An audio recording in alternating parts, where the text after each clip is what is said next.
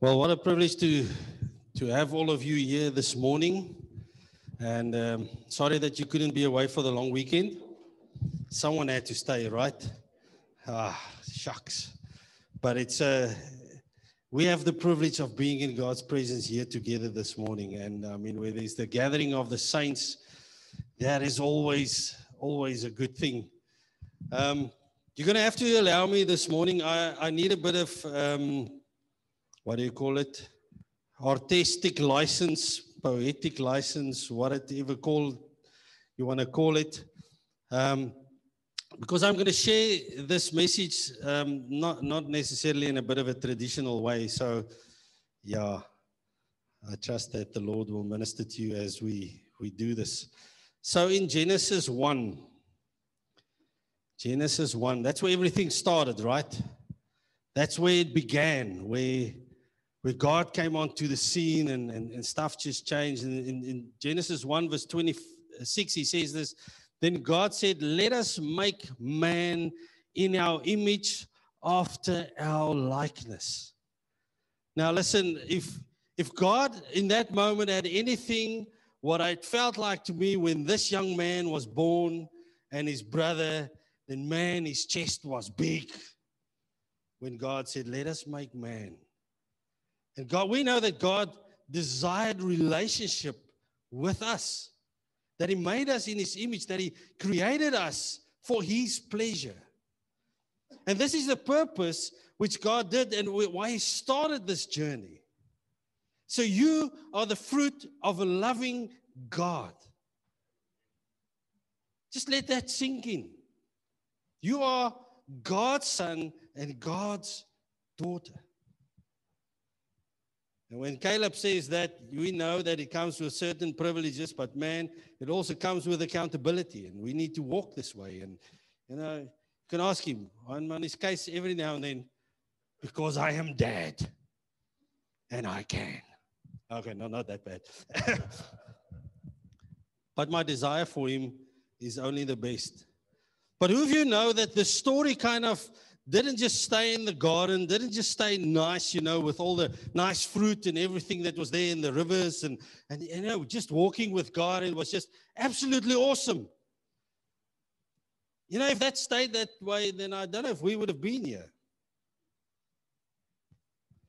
So thank you, Adam and Eve.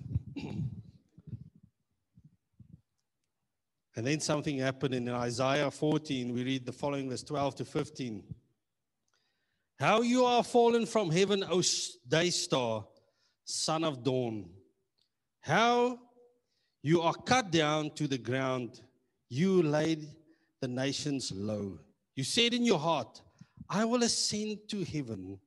Above the stars of God, I will set my throne on high. I will sit on the mount of assembly in the far reaches of the north. I will ascend above the heights of the clouds. I will make myself like the Most High.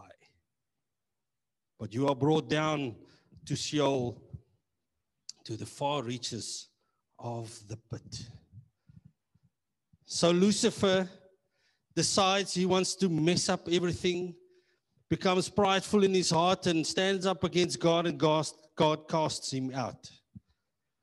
Now, if you wanted to overthrow a kingdom, a very powerful kingdom, if you had this plan to destroy this kingdom, but you don't know how to do it, you will always live in this place where you want to destroy it, and you will always seek a way to break it down. And this is from the day what the devil wanted to do, is to destroy God.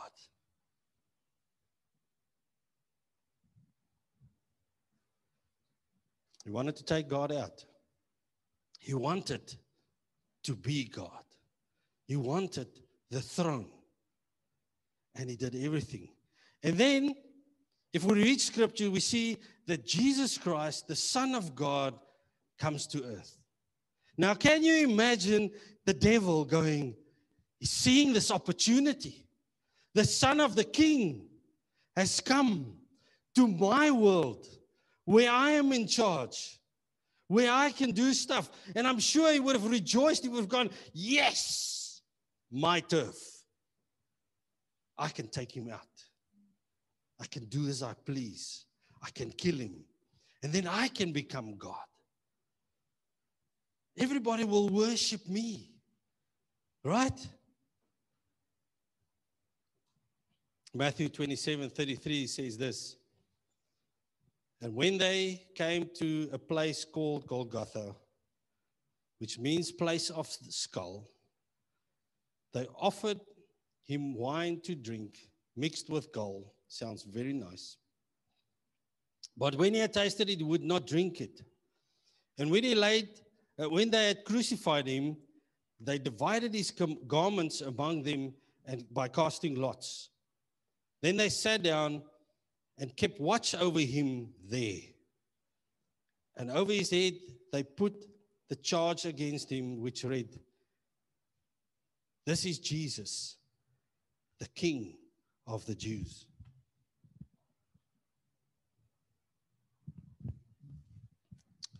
And I'm sure when we got to this point, that the devil thought he had it in the bag. Jesus, if we think back before this event, for this moment in Scripture, there was him being beat, he was being mocked, he was spat on, he was falsely accused, false witnesses were caused to, and the devil pulled out all the stops to take out the Son of God. He had the plan. The plan was foolproof. He was executing it to the T. Everything was falling in place. His agents were working very hard to make sure that by the end of this event, he would be God and he will sit on the throne. He was working very hard. And when we got here, I think he was going, man, all he has to do is die. All he has to do is just breathe his last breath and it's over. I've won. I'm done.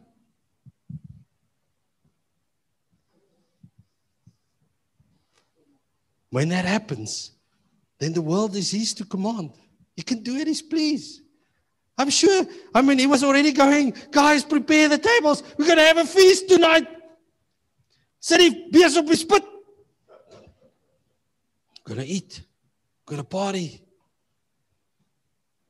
And then that moment came in Matthew 27, verse 50. It says, and Jesus cried out again with a loud voice and yielded up his spirit.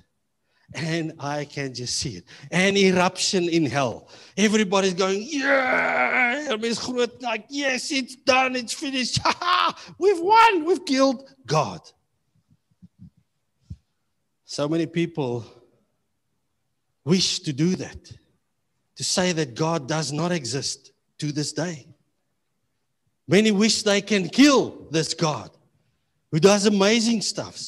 I can just imagine in Israel's journey, the enemies as they faced him, and they had to deal with this God who was on their side, was so, moedeloos, because everything they did stuff, God would just pitch. And through the millennia, the devil was out to destroy God. And here, finally, this moment comes. The Son of God breathes his last breath. It is done. But then, and I'm sure he did not expect this. I'm sure the whole party got to a standstill. In verse 51 of that same scripture says, and behold, the curtain of the temple was torn in two from top to bottom. Can you imagine going, what just happened? Who tore that thing? And he was trying to figure out who's the guy that now went to tear this thing. And he's like freaked out. And the earth shook and he was going, and rocks were split. The tombs also were opened. Now that. Even those guys, he thought he had them. And suddenly the tombs opened, and many bodies of the saints who had fallen asleep were raised, and coming out of their tombs after his resurrection, they went into the holy city and appeared to many. Now, this life, this power, this moment where he thought, this is the victory, it's done. Suddenly, tombs open. The curtain is split. And trust me, he knew what that curtain meant. When it split there, it was like, oops. Houston, we have a problem. He knew his plan had failed. He had lost. A perfectly executed plan over millennia blew up in his face. Right there. In that moment, an absolute display of God's power. His love for man, that he even raises the dead in that moment to go tell those what had just happened. Wow! Such a powerful moment to the devil's demise. Life brought forth from the cross. The very thing that was the symbol of death and humiliation. So many people died on crosses, but this one went wrong for the devil. The cross, the moment of victory for us, became the biggest thorn in the flesh of the devil. I only imagine what he must think when everybody wears this cross around the neck, and it reminds him of a moment where everything went south. It's a testimony that stands through the ages, going, devil, you lost.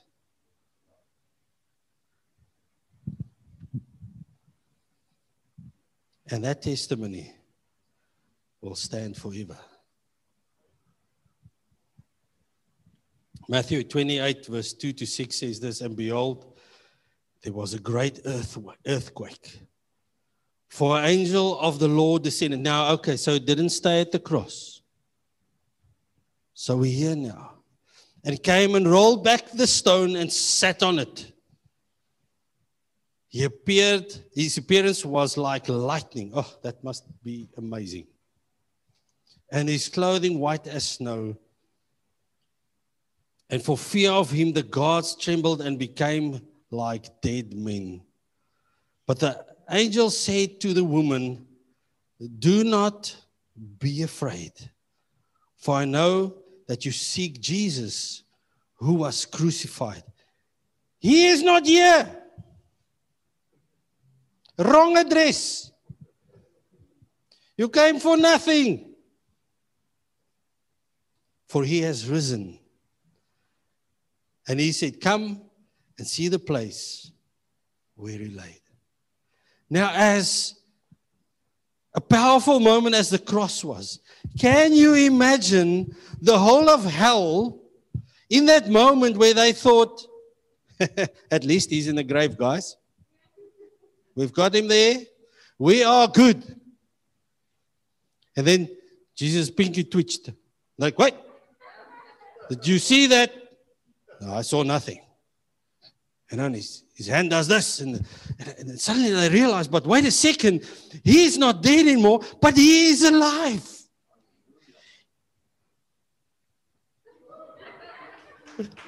I'm like, I'm so glad I'm not the devil. If we can only grasp the full impact of that moment, I guess we will live lives that looks different, that are rooted in an awesome, powerful moment in history, that we will find our, can I say, destiny or purpose or, what's the word I'm thinking of? Who we are in the fact that Jesus died on that cross. He paid the full price. And then he said, it is finished. And then he got out of that grave 3 days later. Now by that time, it must have been chaos in hell. New plans were being made to destroy anybody that would receive Jesus Christ as their personal Lord and Savior. And that is you and me, who are sitting here today, who recognize the cross. We just sang it, that He is Lord of my life. And you became His new mission.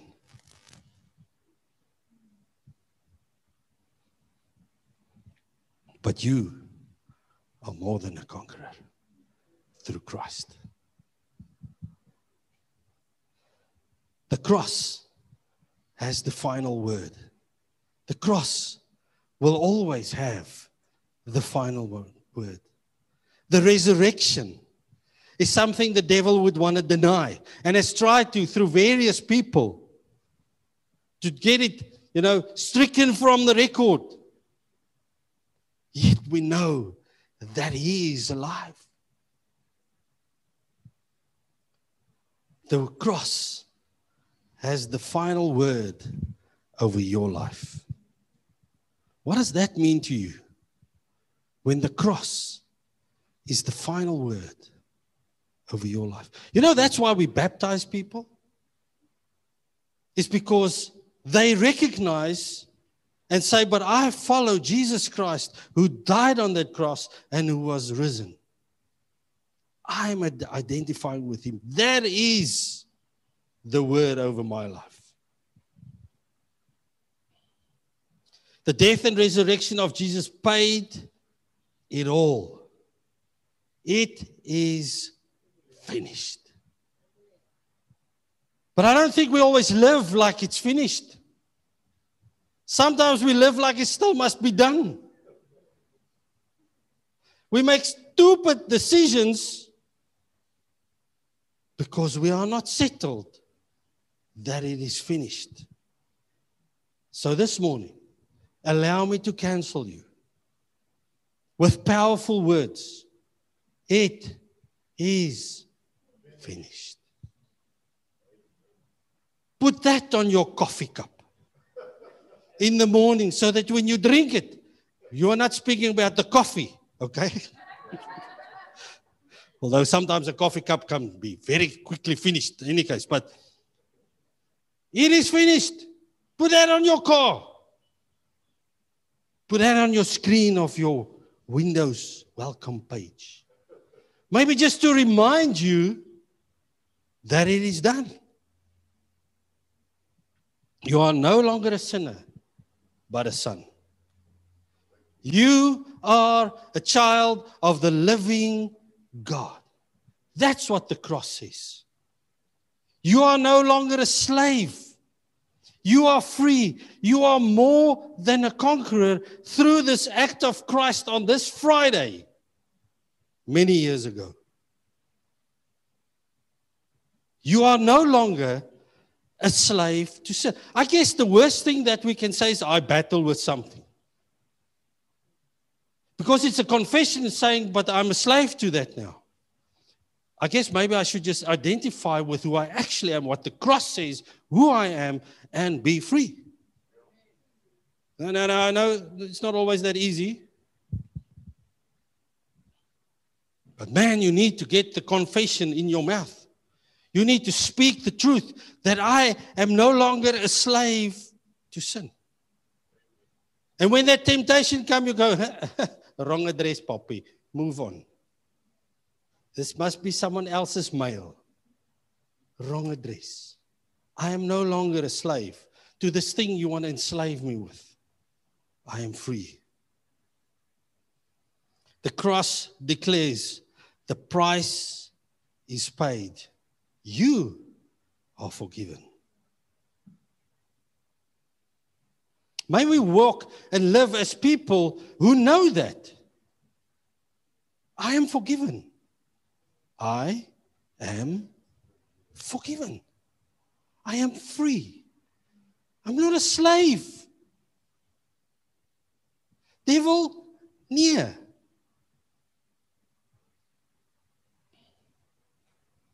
The cross, or the word of the cross, is that the devil has lost and Christ has won.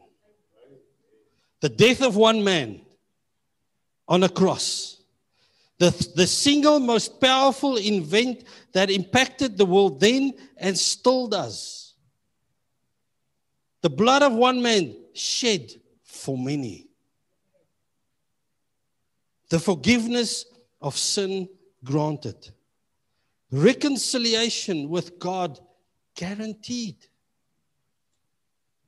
Eternal life, a gift. May today and this weekend remind us of who we are in Christ. May we go through this weekend almost like a sanctification process by the blood and the presence of God over our lives, so that when we get on to Monday, things look different. Because I am again reminded of who I actually am. I am a child of God, a son and a daughter. And that comes with certain privileges. That comes with backing. That comes with a God to whom nothing is impossible, who stands behind you.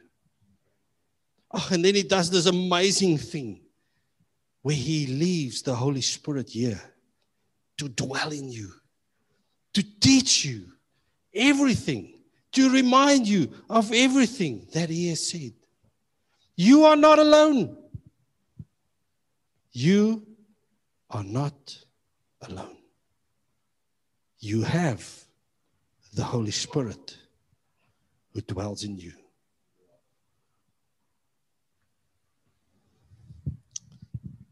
John 3 verse 16 and 17. For God so loved the world that he gave his only Son, that whoever believes in him should not perish but have eternal life. For God did not send his Son into the world to condemn the world, but in order that the world might be saved through him. See, those that believe will not perish. And I know we always speak out verse 16. But may we remember verse 17. Because he echoes this again in Matthew. Go. God's heart is not to condemn the world. It sounds a bit weird now, Nandi. God did not send his Son to condemn the world, but that the world might be saved. Today, we celebrate God's love to the point where people get saved. The world gets saved. People can be reconciled with God. So the victory is not just for us. The cross is not just for us. It is for those that we meet, that we walk with. What is your answer if you wear a cross and people ask you? I doubt if they will ask you because it's so common these days. Maybe we should speak. Do you know why I'm wearing this thing? Can I tell you? Use it as a conversation starter. I want us just to close our eyes.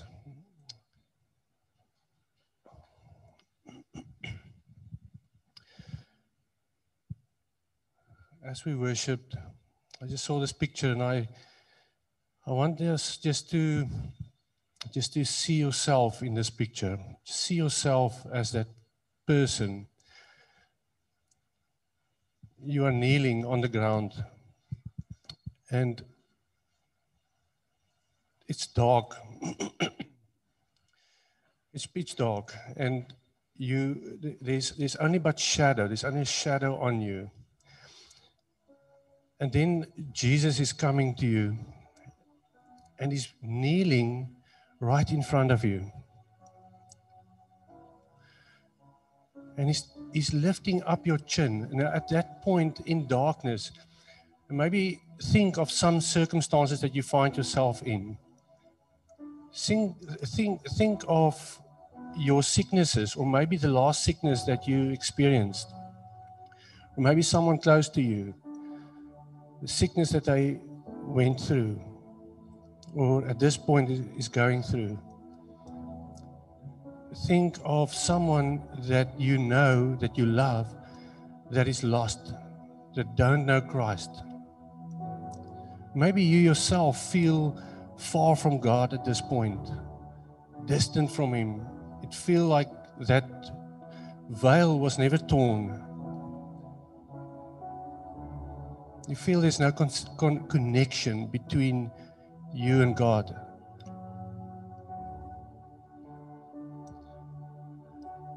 And then Jesus is kneeling in front of you and He's lifting up your chin and He's looking you in the eyes. But His face is smiling with excitement. And He's taking you by the hands and He's standing up with you. And He's saying to you, my child, it is finished. My child, I have paid for you. I have paid for that sin. I have paid so that you and your loved ones can be saved. I have paid by my body for your sickness. And then I saw Jesus turned around and looked up to the Father. And then I saw that person and see yourself full of light as the light of Christ is shining upon you. And Jesus is looking to the Father saying, it is finished. And the Father looks at you. No shadow, no sin, no sickness, no worries or anxiety or fear. He's looking you as a pure, clean, washed, clean person. And then I saw how Jesus is taking you by the hand and saying to you, I have done this for you. I am now sending you.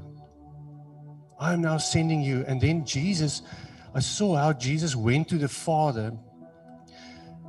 But what was amazing is how that the light stays with us, stays with that person.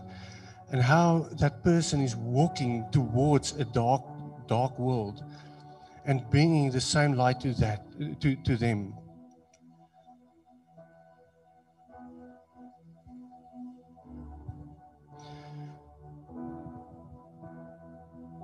So there is really only one thing that we can still do, and that is to respond.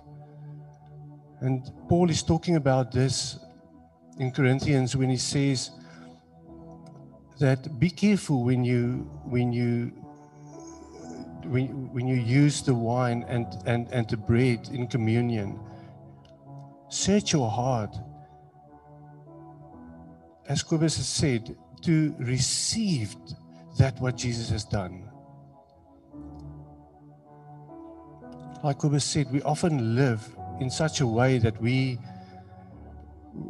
Jesus has never came. And that is the judgment that we need to look in our own hearts for. Do we accept and receive what Jesus has done, what His blood has done for you? Do you understand what that means?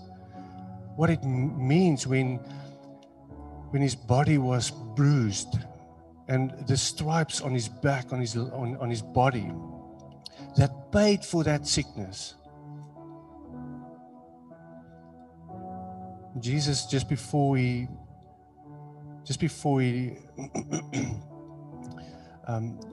went through this crucifixion, he said to his disciples, and he's saying to you this morning, as he's standing right in front of you, face to face, he's saying to you this morning, remember what I've done. Remember what I've done. I love you. I've paid for you. Everything is finished. Everything was paid for and is done. So I want to just give a moment, and this is something that you need to search your own heart. Paul also explains it this way, that every man needs to search his own heart. Do we accept what Jesus has done for us? Do we live that way? Maybe it's very specific. It becomes specific when we think of certain situations where we find ourselves in. Think of that circumstance that is burdening you, that is on your shoulders so heavy that fear just comes over you. And then see how Jesus is kneeling in front of you and lifting you up and saying, I've paid for that. I became the curse so that all the curse from your life can be removed.